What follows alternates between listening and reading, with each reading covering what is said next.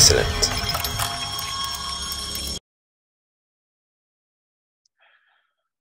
All right, thanks everyone. We're going to go ahead and demo the SAMR computer management module. If you want to go ahead and play the video. So this new module allows you to take a domain user account and interact with the SAMR interface over a DC ERPC connected to a named pipe. And it allows you to add, look up, and delete computer accounts.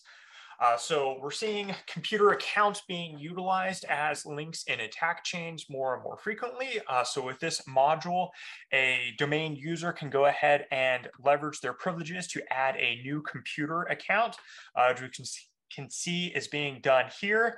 The computer name and the password are then stored into the credentials table. And then at this point, the user can go ahead and utilize that computer account. This also allows them to have a little bit of persistence in the domain, because that computer account and the password can be utilized to go ahead and authenticate to the domain to take a couple of actions.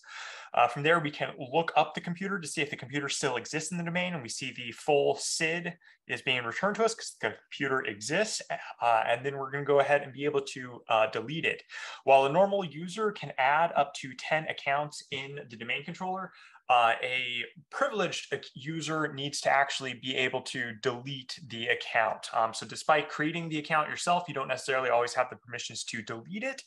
So in this case, it worked because the S. McIntyre user had domain admin privileges. But a normal user would not be able to delete the computer account. They would only be able to create it.